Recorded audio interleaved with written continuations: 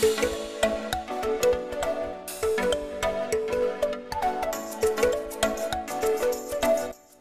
everyone, welcome back to Sharon Cullen Art. Today is the long-awaited day that I will be doing my art studio tour.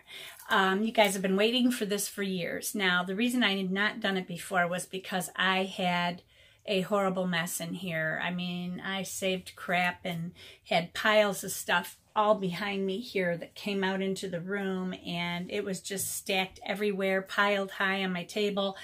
It just got out of control, so I couldn't do a studio tour.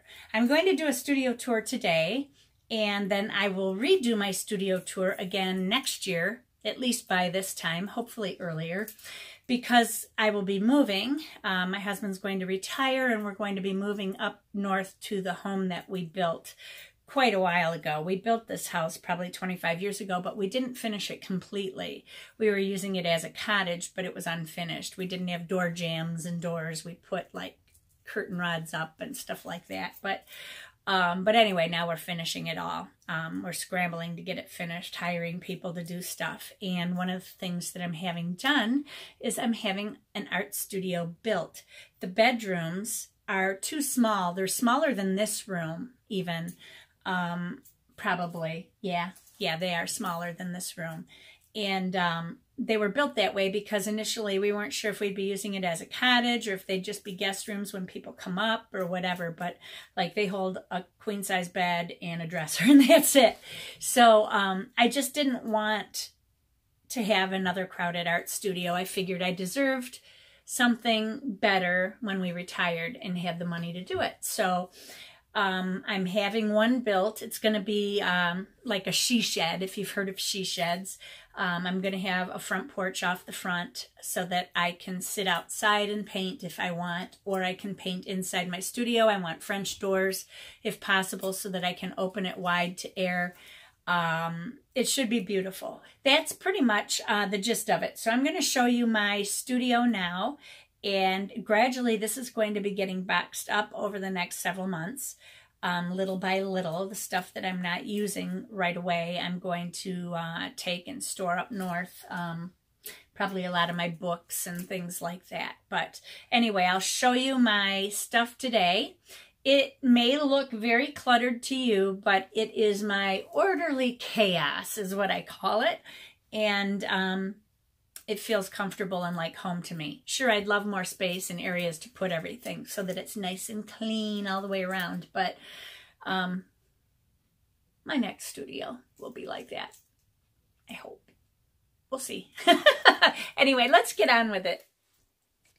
Okay, initially when you look from outside the door into my studio, this is what you would see.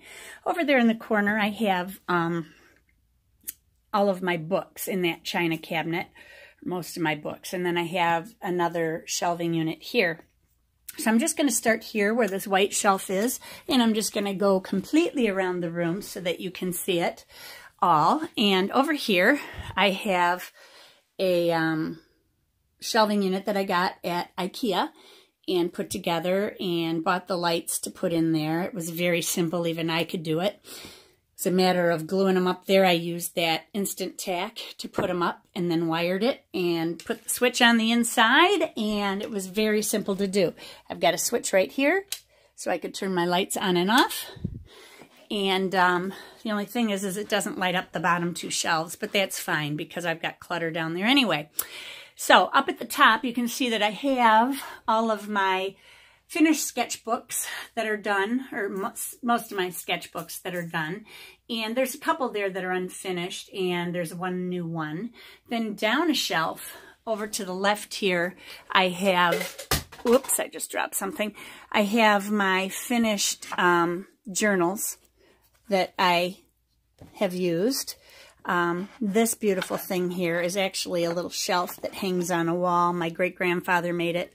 He did inlaid wood, and his work was phenomenal. I've got more of it up north at my other house that is just gorgeous. But I gave one of these to my nephew, and then I kept the other one, and I just love it. And I love to stand it like this, but we'll see what I do. I also have a couple books here, and then this is me and my husband in our younger years when my hair was longer and blonde. And then I just have these baskets that I fill with various sundry things. This little thing on this side is a bunch of drawers. I used that a lot for my jewelry making when I was doing that sort of art. And then this little book on the right that says Mom. I've shown that. I think I showed it on Instagram.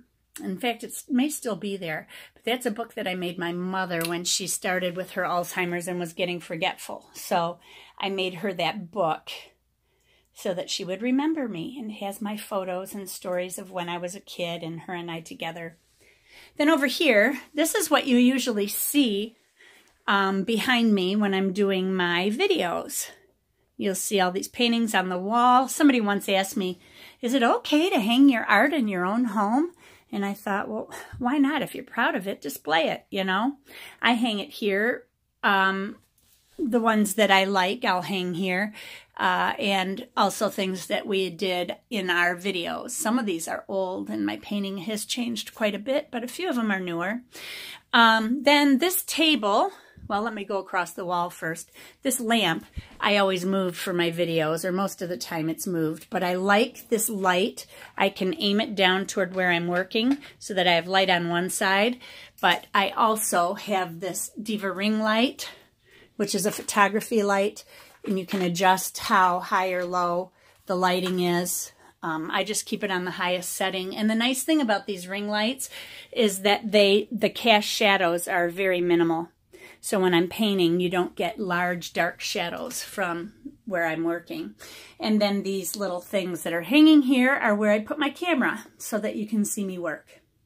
Then I have my paper towel hung on the side. So sometimes when I'm painting, all of a sudden the camera will bounce. It's because I'm grabbing a paper towel. But then I keep my iPad in front of me and my Bose speaker there so that I can listen to audiobooks or music while I am painting. And I have my little Pentalic Aqua journal out there now because I need to do day 23 of Inktober. But there's the new palette that I got, and I have a series of drawers over here that I keep things like Inktense, pencils, and all of my Prismacolor pencils are there, and they're all put in by color. So I have 3 or 4 drawers of those. Whoops. And then on top is a tea box that I keep all of my watercolors in, except for that one on top that's too long to fit.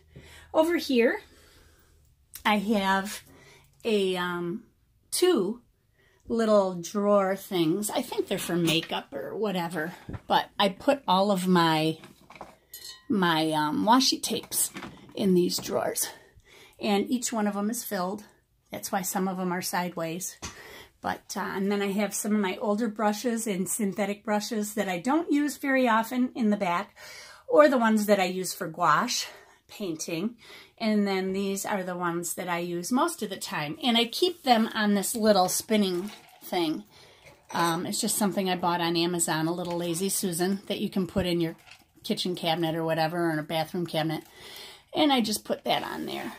And I keep some various things on there, like my masking tape, masking fluid remover and stuff like that. And my brush dryer, my watercolor brush dryer, that's a pen. Then I have my other favorite dip pen right there, the one with the feather. I brought these leaves in. One of them I wanted to curl so that I could paint it and practice those. And in the back there, I have a little warmer for my coffee or for old candles, which you'll see in a minute. I have them all lined up on my windowsill, the ones that no longer burn. And then that way I can heat them on there and still use them up. And hi, you can see me here. And then I have one of those Lazy Susan things here, which, you know, I have so much crap in there I don't use. I really should clean it out. But the stuff that I keep all my daily stuff in is on this Raskog cart right here. Let me back up so that you can see it.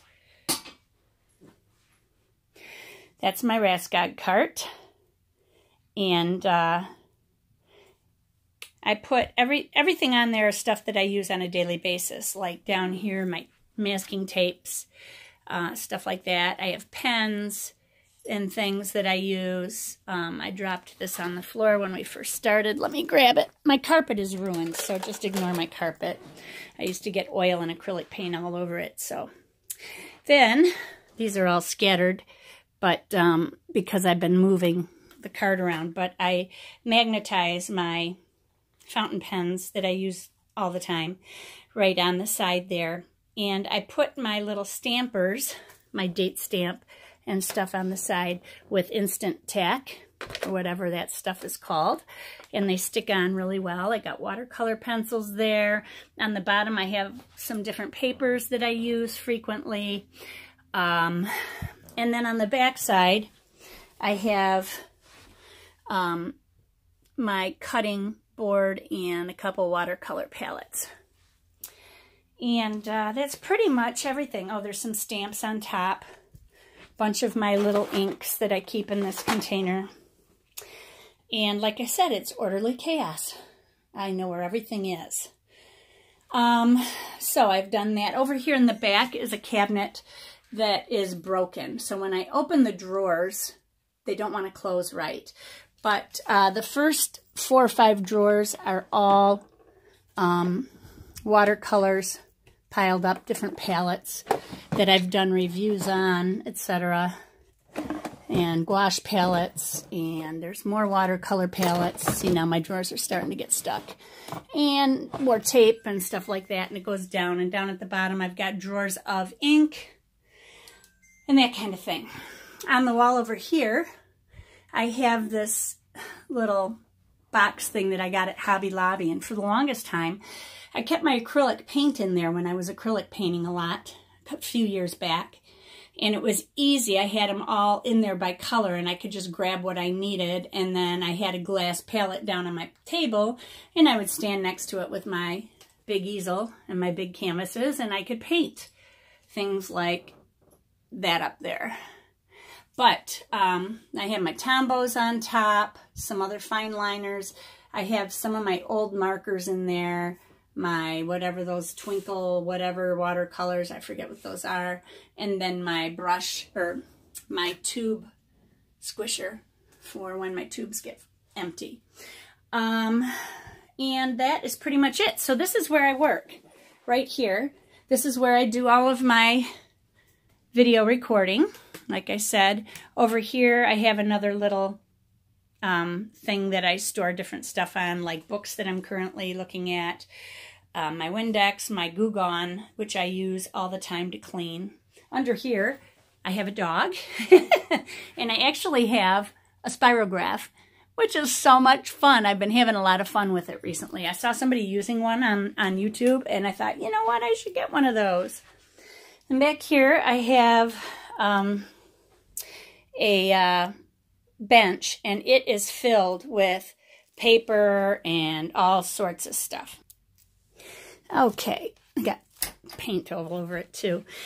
So anyway, I do have some paintings in here, but underneath all of that, there are boards, there are canvases like crazy,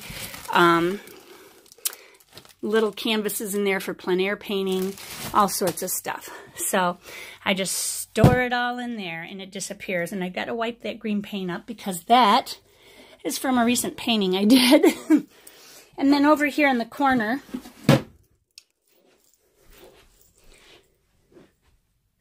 over there in the corner are some large watercolor sheets. I've got a tube of watercolor paper, which I have yet to use. It's by Bee Paper, but it's, you know, 100% cotton. And I have a cutting mat, large one. I have a portfolio. And in the back, I have some of that suede board that is used for, it was used for a course that I was taking online, and I never used it. But I got 2 large pieces, and you can cut it down to size, and you use it for, I don't know if it was for pastel or maybe it was for colored pencil or something. Then over here, this was an old china cabinet we got when we bought our house. And I decided, it used to be filled with yarn, and I decided to fill it with my art books. So I have art books like crazy. On the sides are the ones that I probably wouldn't use as much, and then toward the middle are my watercolor books so that I can reach them. Like over here I have acrylic books that I'm not using. In the center are watercolor. These are all watercolor and urban sketching books and things like that. A lot of them I've done reviews on. And down here I have some more. And then over here on the right I have DVDs and things that I had bought years ago. So I have I've got a really huge book collection. One of these days I'll probably give some of them away, or maybe do a giveaway or whatever. Then down on the bottom is a drawer, which just houses some empty boxes and some of these little things that I use for recording. And then on this spot down here I've got some extra brushes. There's a bunch that go all the way back. I've got several jars of brushes that go all the way back to the corner. And over here I have different MDF panels, some old painted panels that I could paint over with oil paint. These are all Fabriano watercolor. I actually forgot I had, so that's good to know. They're all 16 by 20, I believe. And so that's it for that cabinet. Then moving on around the room, let me straighten this up. Moving on around the room, I have these two carts, which have a lot of pastel stuff on the side down here. I have my little printer for my phone when I'm taking pictures for journaling. That little purse there actually holds my Bose speaker when I'm traveling. Then I have things like some of my pan pastels, some other pastels, Prismacolor. Up there, I have my Copic markers. I used to keep them in this bin over here on the wall, but then I started traveling with them. So I got this container, which is really cool. I'll show it to you real quick here. Just undo it. It is really cool because the sides Velcro and come open, and then you can put all of your markers in by color, which is really nice. Most of these are Copics, either sketch or regular Copic markers, or the Chows, I mean. And then I do have a few touch markers in here. But anyway, they're great. And in the back, then I have a marker book. There's more room for markers on the back. And in here, which is empty, I have a Micron marker there. And then I can just travel with this whole thing. And I've got everything I need to do marker sketches. The only thing is I don't know how to marker sketch very well. So I want to learn, because I'm very interested in it. And I was going to do more of it with Doodle and Sketch, but you guys always say, do watercolor. But one of these days I'm going to do markers again, because after a while I need a change, you know. And then when I'm storing these, I store them on their side so that they're not upright. I have some more Pentalic watercolor field books here that are real big and won't fit on my bookshelf. They're 11 by 14. So let me just stick those back in there. And then down there on the bottom, these these cardboard boxes are mats that I use. Like 8 by 10. It's an 11 by 14 for an 8 by 10 opening, 5 by 7 openings, 4 by 6 openings, all sorts of different sizes. This is my box of magnetic clips. Got some different paper over here, gloves, another empty box. This is where I keep my cloth rags for wiping paint. And I think I have some more markers back there. This is my set of Spectrum Noir markers that I keep in the back there. Don't use those much. I've got a box of gel pens, some brush holders, another tripod, book tape, fan, some paintings. And those boxes there I use for carrying my journaling stuff. They're really cool boxes. I'll have to show you guys sometime. Then let me move on over here to this side. I got to move my chair out of the way here. This cabinet I also bought at IKEA the same time I bought this one. And this cabinet is like a china cabinet. It's got 3 drawers.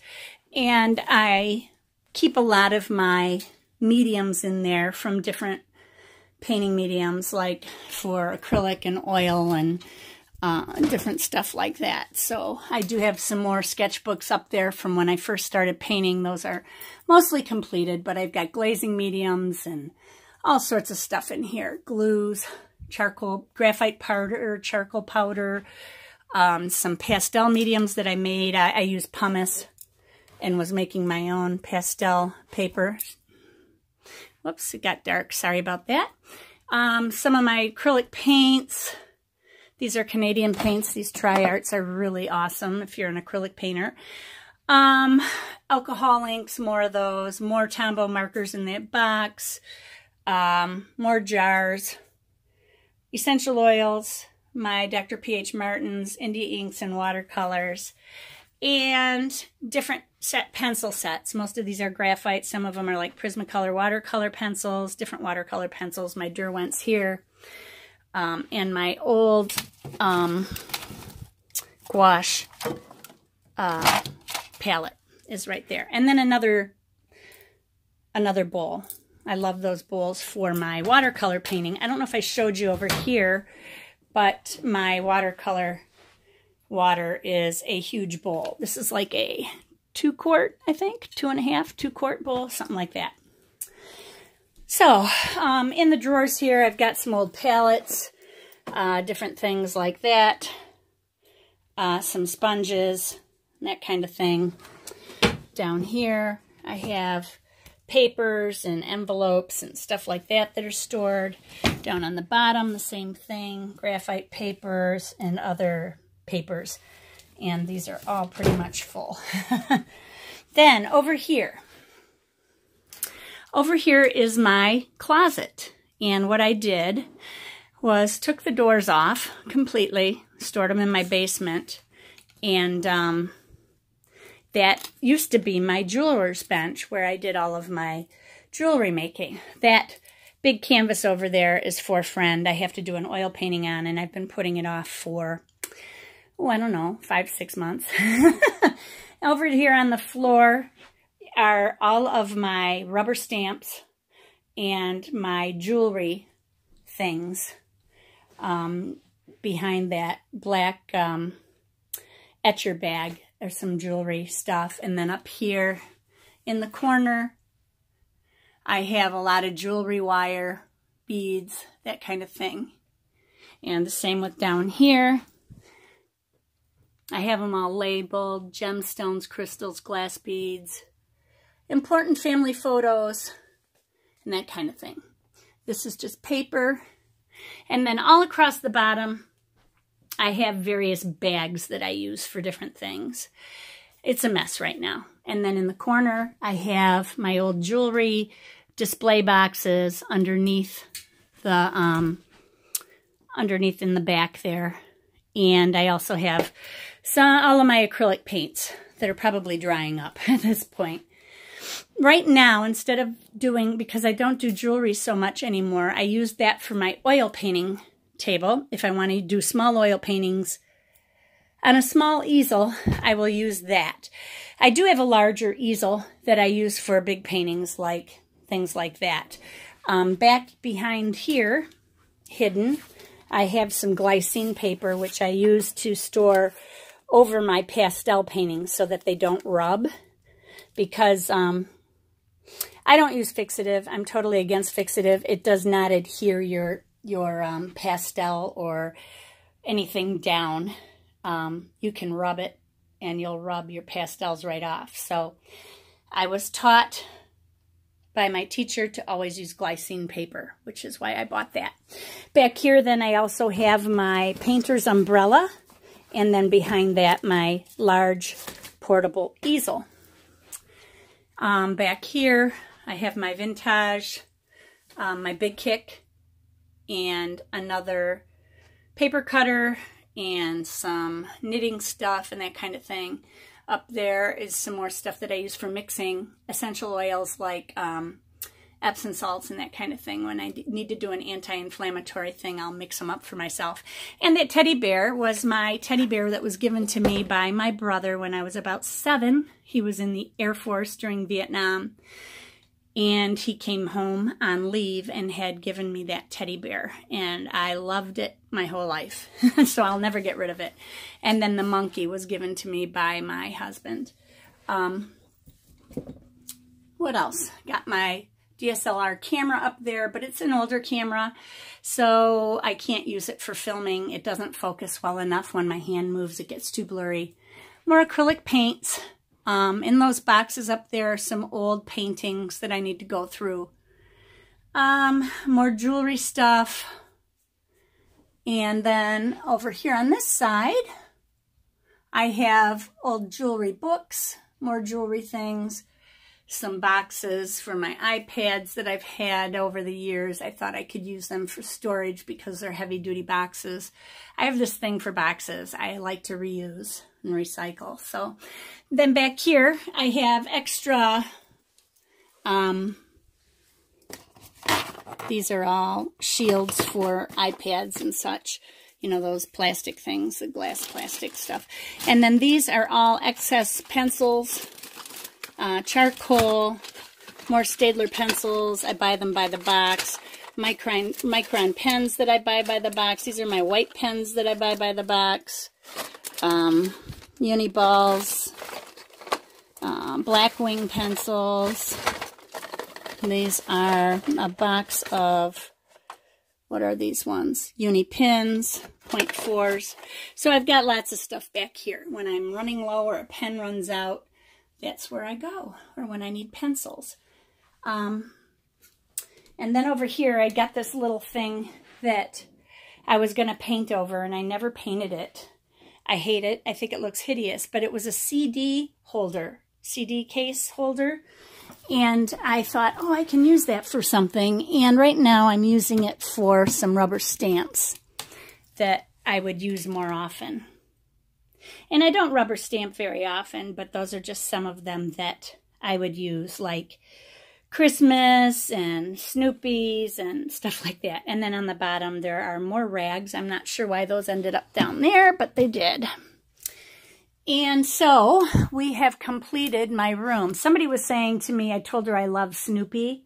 She did a Snoopy painting or something. And I said, oh my God, I'm obsessed with Snoopy. Here's more Snoopy, my clock. And on the hour, it'll play Christmas carols, but I have that unplugged. I don't want to hear them every hour. These are some of my older paintings. That was a plein air that I did. And that is done in, is that oil or acrylic? That's done in oil. That one's done in oil up there. That was hideous. That's an old acrylic painting that I did. And that was a doodle and sketch that I did, if you guys remember that one. So we've made it all the way around the room. Okay, one last spin around the room. That is my doorway coming in. And this is where I do my work and my filming. And then where I keep excess canvases, papers, books. Up there are all my extra candles.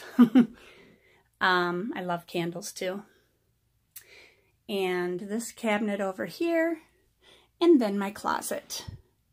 And this closet was really great.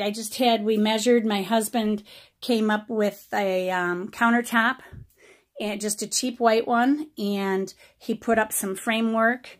There happened to be some shelves back there, and he used some supports that were supporting the shelves and put some on that. This thing is strong enough I could sit on it now, but I wouldn't.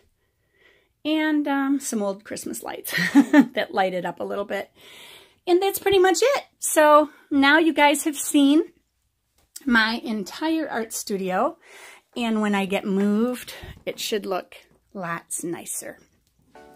So everybody have a great day. Remember, be courageous, paint with wild abandon, and most of all, be kind to each other. Bye-bye.